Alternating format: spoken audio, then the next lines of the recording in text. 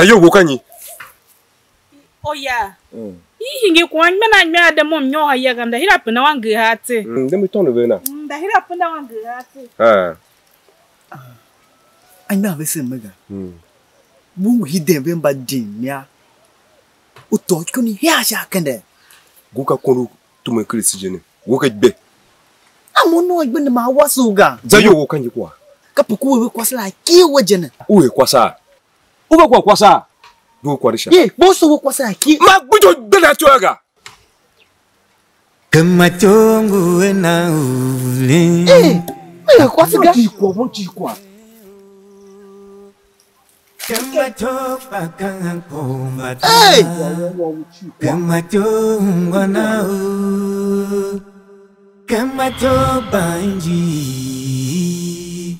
Kematyo kambo kwaju. Shiyaga buseu. Kematyo pakang kumbata. Kematyo na uli. Kematyo banji. Kematyo kambo kwaju. Shiyaga buseu. Kematyo na uba. Kematyo na u. Kematyo pakang kumbata. Olio. The white young he did go Joe Mamma, where ma no more can no one I took baga. She can't hear. I can't know she mark before. I'm so what ya. Boss. Nego yell that no she must say nugget. Hi. So, I see you. what's your mohi de go? Aye, but we did give with your hand in a hand. Niggy, a unit panga burger. Neguda no panga burger. Moya mohi de ga, big biddy go yan na. Mamoria, Moru Hambadi, Quamabe. Walk what the table saw. Mudu one by ember in Chuku here. When done over Chukumba, now what mom ye, ya one cry hidega. How are you also my mobile no see it, my cry hidega? By and by ye. Udu lampa and blah, yacha. No, the fight was you. Undo nemi. Fake was a yecha. He you know what Chukumba and banana. Kind body. Oh, what call him? We war Chuku. Umamba evone. Iwoga. Only your deco, yawan upon a soldier. Nigga, you crack out do handy. O yawodwa, Jenny gan, a burger. Cover van a quasset. Then you're not on the quasset. They're doing a quasset. Cover more, you make up a quasset to get you, but he does if he didn't know gan. Now can you call away? You move to buy me. Oh, yawama. Mocha, going down, Amga. Jaya mo him ye na dodo neze. Only your damn molukwa. Ha kwongu yaga. Mape mo kwanguzanga. Milu heme nenga ku so elila. Mape kwanguzanga. Mape. Only your mape kwanguzanga. Mu hevena na mu nengi pega. Mu nyone kase duone kase nyone kase duone. Mape mo kwanguzanga. Tile mbadi. Uza mapega, bidi yo heni wa. Bidi mkwanguzanga pega awu mbaya. I kinde unu fati ulumba mbega. Bene yo. Na tuma heni bidi we wa. Dek bidi chukumba ya yaga. Iwa. Uye wo oro mokwana. Undu ka uru didoze. Undu mfon la. O game dia. Mkra wa mada bega. Pa keto hene moro kwa. Iviesi kashima wa. Kawe ilu ko yawo. Sembeleve akaza doe. Nege TV wanja kwa ave kai. Kai ne ba ya tete. Hipe jeme luga. She juangi no. Atani yo bang. Na hakpange hide ya shaki. Kanjoy what you want. Kan na ha jeme luwe. Ka seta bemga. Shinu ngwa ka itu wa gba via hihi abeme. Kan na ha mlo orun we. Mutindi loho. Undu uneva ha, une olo myo. Une olo mkwa mungwa ya. Uhido yemve o yawo. Ungwa moga. Chewa. Mona gana gam kishima dido. Na mam chi wega. Mha shakoro lai. Chi uzina mo yo baba. Hey. Muda zinda yo telone na. Zina ngyo yam he paka yawo. Paka pelu wa yaje ve undura. Moto kya da ve hin yo ya uwe kwa yansi ya.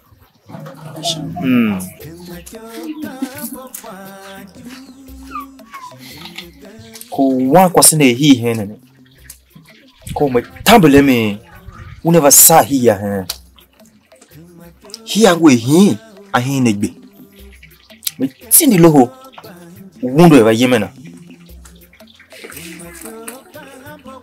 Tindi loho wundo eva yemena.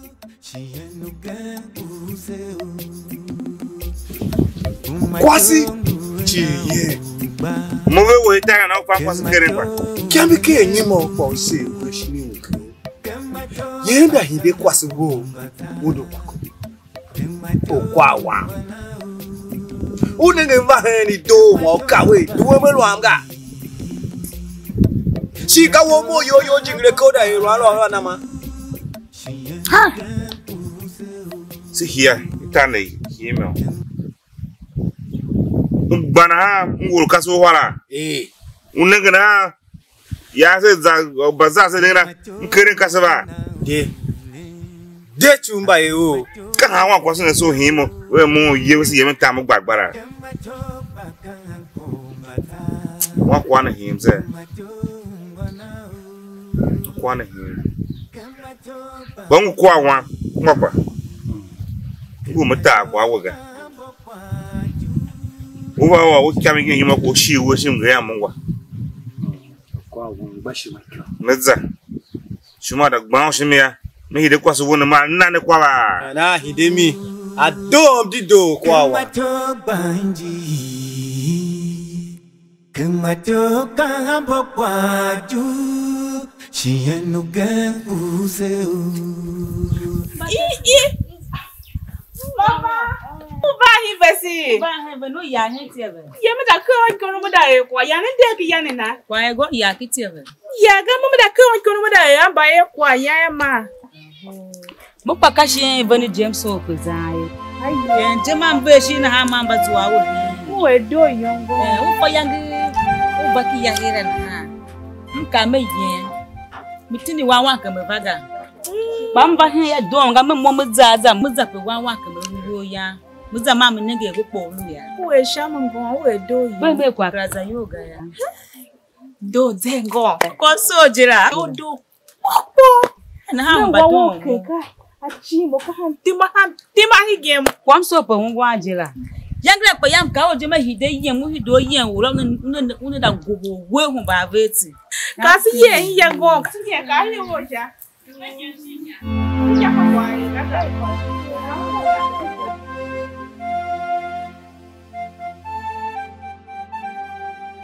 Mungwa hama ko uwe na ha. Ugana. Ungwa ko yawo undu gba ko oga. Zuwa kitokpa. Zuwa kito. Shine zuwa ga. Pa monva he na ha. So meme. Nye panye mora wo. Ma mom so meme. Undu gba ko. Awana makande. Nye ngyo yamba do he. Nye lam lu kijime. Pam no sho. Shuwa nyo he no wo kwa. Wange kito ze. Aha. Ko vesi no maka awe. Kwasu wo wakya. Wo kwasu wo yen. Itioki aya. Ka kwasalu yai. Mana duwe awundu yana ha. Uneva hideda ko akaru yaga. Aha. Kwala chiya kakaye. Moya Mungu mzuwe miye. Kwa Kematyo hami. Aha. Kadzege kwa aluhela jira. Mkala face luda tana sisa. Hali am kokona nga. Uvere nungu amega. Bu zama pegao. So meme. Umemni na shike memni na. Meme yo terenga. Kishike memni na ka kompine wejene. Ona kande. Injana momka kumomo kwa woga. Nyepa nyemka wome oya wo never ha ya situma silam. Na amwe ka gbenda wa musoro kwaje mru nongo ne mi injene. Waka wo uyembe wo yawo. Uda so yawo yo. Ona kande. O lama ka don mo za. Tanya chim fama te lu pega o. To ko ya la mo jana. Magundu bakumo na so enjoy yo shuma na hana. Ba shuma yo ka kyo. Ngwaza. Chi joy ni regega. Na eru tawe won yo mia. Mede. O han kwa wena. Chimo pono ya han kwa wena bana. Kasha mi undu gbako. Chimo gba won shime ya. We do tinde mva. Ma ye mana ngoka. Mi da mi yo shi tiba. Do ngu hapo takaraga wono. Adoma mi yo. So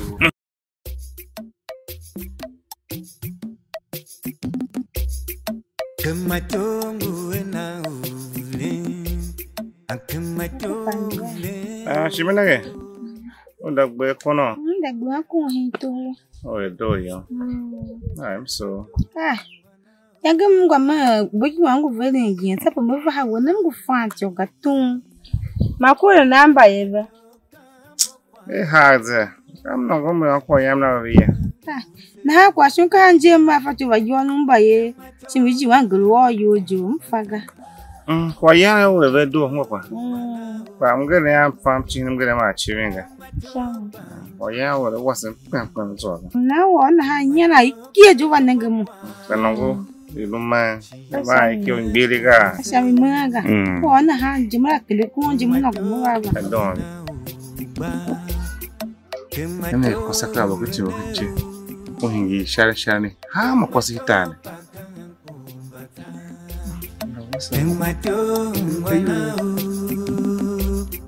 Kematyo banji. Kematyo ka. Shugona bai bona kazoga. Ngaba.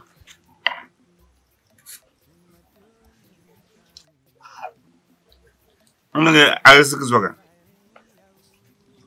okwa wam. Ya kwasi wo yemje. Kanyam ya kwa ya hi ya ne don me. Ancho kyangi. Una. Hana. Kalaga. Bora yi wala mba yesi ya. Nakon ba ngire mbusuga. Yelwa kete ke ajunu yo dira kwasi wo ra. Ko ki ntwa. Ka mo ka songo. Yol bu ya kwa na higa.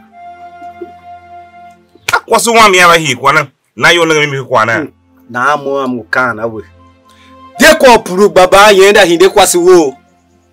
Aki ntwa. Wolu ko ngam dindo hilwam do. Ungu kwa obumo ga de ko puru gba yenda hinde kwasi wo. Jo obumo we ze. Yangu watu mu ha momza e wa pe mo. Yana zinafshasha mu yiwana ha. Na shi Mo wondu bakuna ha. Chiza. Ipanu we pa no ni nyo. De no ni nyo. Ngwa gba oza. Okwa. Mongo orun we.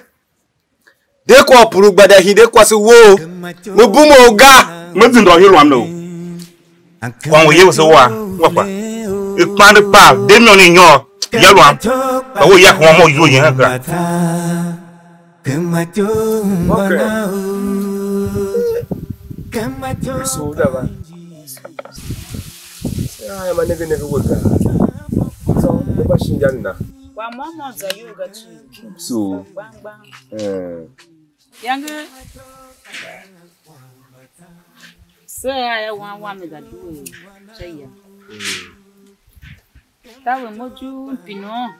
Todi olum na ha. Ba. Mupa yam la mana.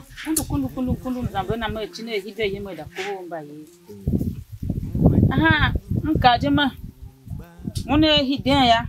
Mitindi lo hova. Aha. Ndeye nya ya mama ye. Waru ya dem zaza ku wan kamani. Cha tu alwe mva ya wan pa maba nenge yanga ni. so ngomke. Negi lu na ha ofe ko se. Mba ye mungu wana lama yo. We. Guma kwao nyam tajime.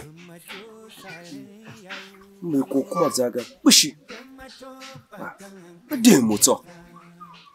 Mva fanyo sheyiri ni mmeri kumagane. Ade mo kwa bo wamsa. Yegi no ambia kwa ne kra ke bi gangon kan. Chuchu yegi no. Wawa ke moja. No ambia kwa ne kra ke bi. Yegi no. Ma o yawo ma o han na ngwe o ka choga. Yam ide je. O yawo am bu manja. O yawo hije ko nde aka bem ka guma mo guma ka jijene. Na mo pa embe he. Ni kaya za yo mo kra ngugashi nege adon. Shachu ke doga kwasi we ngune ruhe na alu aye kwa doga ya. Yilo ki yo. Venda kwa lana. Kasi unenge kasi ruhe na mom tu mahem lungo ken na ha kwa telu ken wa mo kwa zaza nya kama ye kwa rusha mege aka yila mavenda mo. Na ha wo kwa yila kwasi we ki yo venda kwa na. Kashami. Wa. Wo kwa wo ya wo kwa doga da tilen la mo be kasi ga. Olu kasi go wa be vihu ya. Wa kan kai vihu ya vindi. Kapelu. Na kure ne kwa ki yo ne yo lo yani. Ahun badun. Me ka chi kwa mlo mi no ba wa ne jira. Hai. Na matese no mo shaw. Unugu shoko yi wega.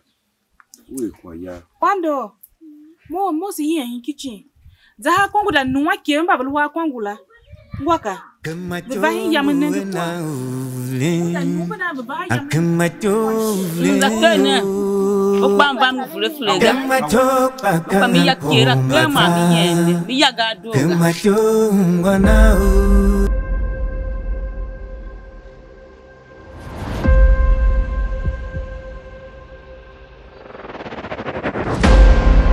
Very.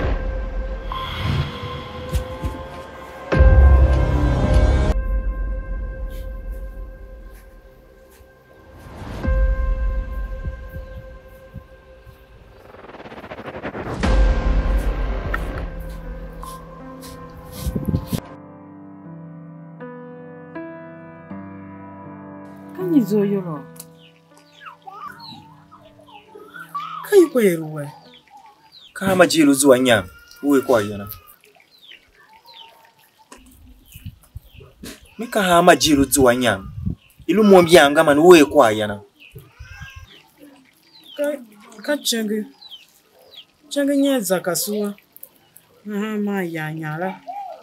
Ana ma me kwa ya. Kape chenge alu yame nya na kasi ho ya hitane ningila. Hey, mwana halaga. Nege yoya. Uva nyo Tindi loho. Undu vanyo. Tumavewe mawen. Sila. Uva nda wodza mapega. Masembu nya. Ungu zende hiyane. Ngukala don moga. Nege. Tewe silu hitane. Aye titsembele. Shine kla lugana ha. Ba ukenge sekishiga. Ba kwa ulunde. Hise munyane ulu zende dandane. Uneva hien. Hatite wese.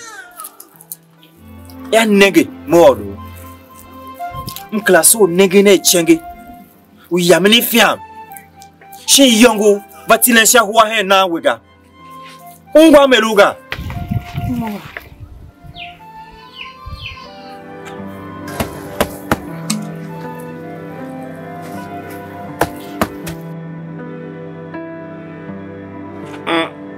Kale, ora peke basa. Be. Yake dose. Benaga. Loyo. Kama mwe hadzoga. Mayanga. Mba yo. Kai ngyo ya mguveren. Kwa sene hide. Vate manya. Shingu zanjo. Ma zende napkrangu son uga. Mile. Koda hide he ya nguveren yem he. Ikugba he. Amope piavane yem ugane. Yem piavane kitaru gane. Moya. Mva he ya. Memo Tablenga hashaya. Wa kwasine mahide ma batimanya. Makande. Oh, tawe moto. Gaya kame si tonga haja kwana mobe wega. Pelo. Yange utindi mza. Yamda wa makwaswa amosi yen wopo na mgonda. Yalo mono. Pelo bojo. Ye onama. Kama na kuma ya hide. Saka na shiga ido yama. We no obio vega. No obio gachi.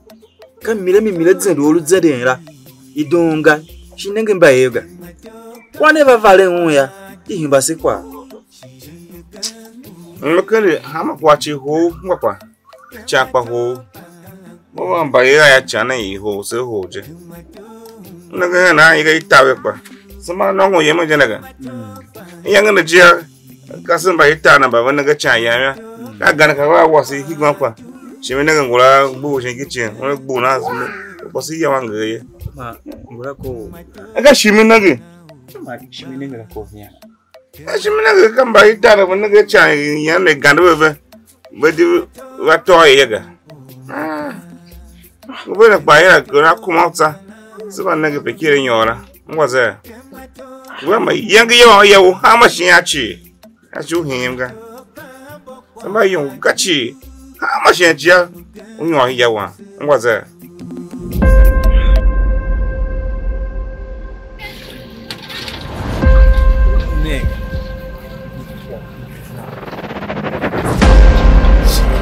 Ichenge. Akade. Can you call when hene? Akane mo bo hi yawo ka makara waga. Mka so nengene we. Hi yanega. Unwa meruga. Akane mo ma wa. Jinjim je ki modwe. Fama mo we hi. Mem kuve ka duwe. Na wo hi. Chenge me ka duwe. Mo duwe. Mo duwe hesa.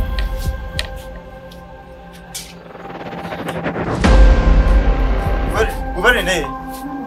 Nenge. No swombo hidova luhwe blu nigi. Vanawe yanga ka beta vanawe nya. Mbe fe akwa shimbiongo ne. Mka so nengene mo be henga. Hisha chengi. Alum kimbi nengene o mom he. Mo be wesi huwa wonungu ha mom.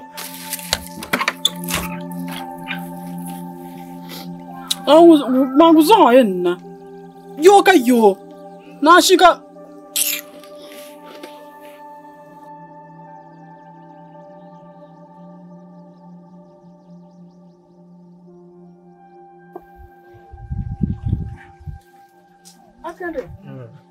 Udah hideva. Amide. Guverne. Musu. Uzolo yuwega. Musu ana yuwe. Muye kwa yasi ya.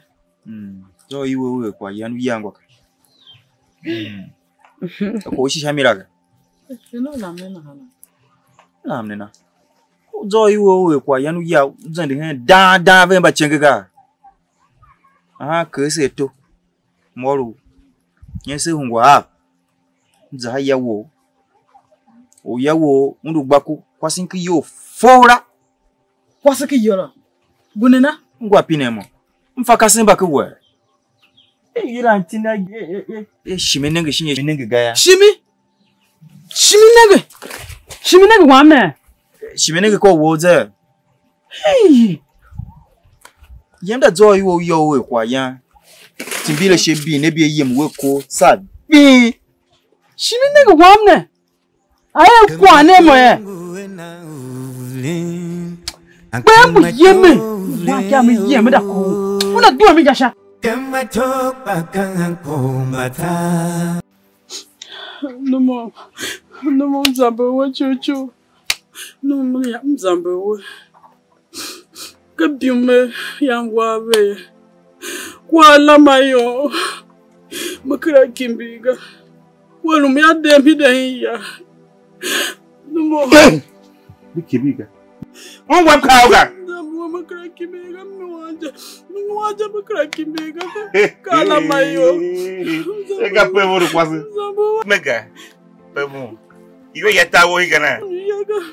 Aye. Oh, bro, what's up, Kwame? Ya negi makao wa pevu. Mungu zandu. Ba fi ambe kita wa. Mo mbayaga. Si ya chanho si. Yenda kama jambo wo no la. Mkaunde mo disi yen polo vala. Mwam ka oza. Nam de bani moka. Nam go mo me hide shi wa. Me hide aga. Mkra so na ngaji wo. Hiya wa ga. Mka unde. De bani moka.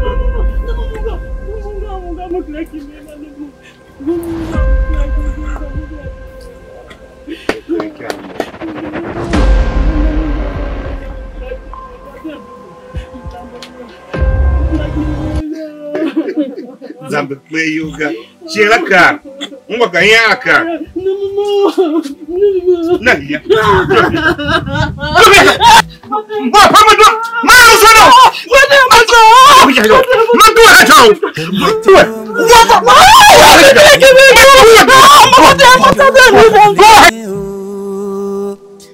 Kematyo bakang komata. Kematyo ngwana.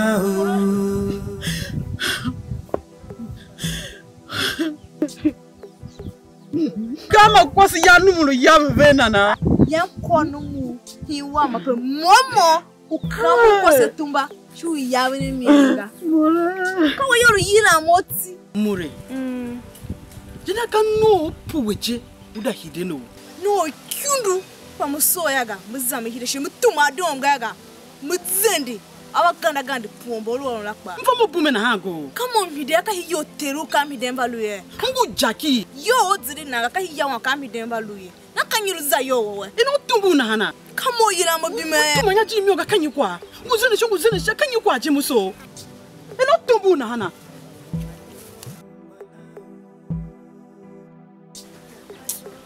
Ya nige doshima. Kana china viwo ne wana. Na muka ya so mukaro mufa wolwe shime wa nuhinomya. Bikena sihingi kwa mobega. Okwangu zahide obako mo hige. Me weka no mamu yo rukan wo sho ho asingi kwa mo. Uhide kasi ba hide ya ka betenche wo lo gban ga mo no gban.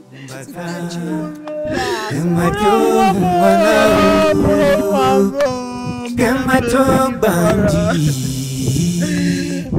Kematyo kambo kwaju. Shiyenu gamuse o.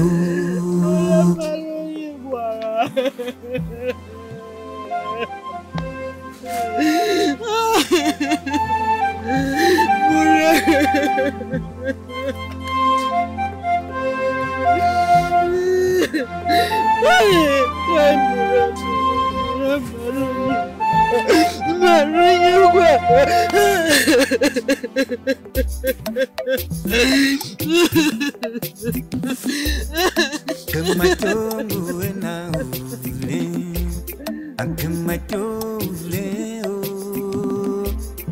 Kematyo bakang komata, kematyo ngwana o. Kematyo banji, kematyo kambo kwaju. Da ke gbeji chengu gbeji ovega. Kai kwela. Zambo woga. Gubere kanyi ku de zambo yoga. Zambo wo ya wa gba uso. Ya wo gba uso we ni na. Mzaya oya wa da zinda e mo duo ya sha. Wo zinda ga. Ndu bako ti lumo bi mega o. Daga se mungo ga. Mpe mo ma shiji mewe. Nyagi gba mo jene. Yangra pa mo. Me mbinga kundu iwa yega. Yo ba ngo he jem kame hide yem da tumanya. Ukpe ko chenge ko wan ba he u yana nyam shapa. Hige onenge yongo ga iru yem ne wega. Zambo wat ka wotu ona ngwa o ga ya ga ona ngwa ga wotu ona ngwa Zambo ka wotu ona ngwa ko we ya. Mila mana. Na pa fa we. Alwe ngwa. Do una ngwa ga ya kula kiashu wa tumanya. Bile no mo nigi bemba ye. Mukura kimbiga. Kematyo banji. Kematyo kambo kwaju. Shiyenu Kawo bo nebe jo. Mahunguga. Kanulu to zaka ida nyopa bifara. Kwa kawuga. Siza wotika alumo. To nulumungo kwa kia watumanya. Kematyo ngwe na Na kirim tuan. Kwa. Se hungwa ya. Wona makande. Enyo ha wenyo na. Salam zinda wa shima na hana. E pam kire we shima. Achu betaje wo hinga. Nke gona mva. Wa wasan wa no. Ave ono walom lai. E pa inu ni ba don sha zo wor don. Na o kashama. Akande la mase kwa wa makire nso pa ngwa. Akina ntwa msu dava. Mbasu. Nyese hungwa. Ingo yam. Kala yem. Amle amzwa. Ba da do kuya. Ma e wepo langa na ha. Sishi so hwa e ka she na ha. Berugo. Aha.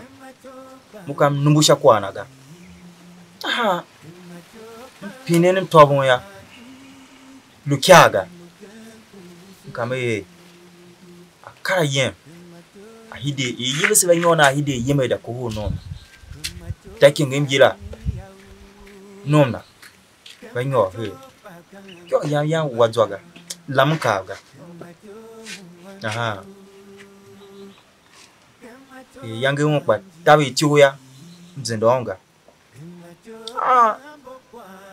Sembu nyera ya. Luwen sha dzwanaje. Shigbe kore moye won komo pa hiden mom hiden ai na yana pa o yana kai won zindo gaga won kya hide mi Ada ka biona ze. pe kala E pa inu ni ba don sha zo wor don. itioki hele kra ka je hanuga une mone o inje yawo wele mai don gara une o hitembu hena ha ma sichi silon wanga Kematyo na ule, kematyo ule o, kematyo pakang komata. Oya wa mo don mushima. Bademta. Makala kimbega. Mbapio. Yamanyi. Nzambe chuchu. Nzambe. Dekula donta. Dekuchu mbana. Makala tabu butyoga nini wanje. Ujende pa bombolaka. Mo jende pa makala ejendika. Shimungwa kwa ro. Bademta. Makala kimbega. Nuve weje. Mutabu butyoga. Bademta. Nzambe chuchu. Oyawa. Number shamo kwanpa. Bakama wa mo. Nta sha wona makande. Makane mo. Nta sha kwa wa makirin tuan. Gaya tip kai no ta sha kiwon. Sabu zgban gban bakanga wa kun gban san nage. Mba ga fa to mai. Na ina baba ko baje kwa wa. Kwa wa mo. Kematyo ule o, kematyo pakang komata. Kematyo ngwana o. Yo. What's up, people? And we have wrapped our production. Kematyo with celebrity actor. Well, I might not be celebrity. Hey, look at what. Don't be celebrity, you be. Oh, my baby. Ai. Wala ya. Bate ya casa o. Agba tutu kwa sibi nene. Agba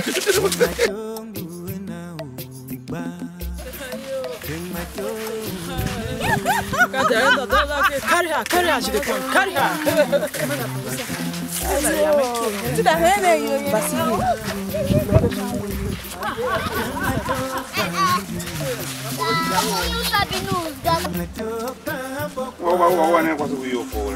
Yo, it's a rap for Joyce people, you know. It's a rap. Kematyo. Get your copy. You're gonna watch the superstars inside. You're gonna enjoy this movie. You're They're gonna educate you. Women, please take care of your house. Women, do not listen to bad friends. Women, concentrate on your husband.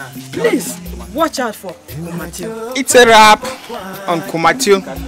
Search it on YouTube. Subscribe to Fate TV on YouTube. Yes. And anticipate this great epic movie, Kematyo, hitting your screen very soon on YouTube. Yes. My husband. To you. So what are you gonna do? To you. What are you gonna do? To you.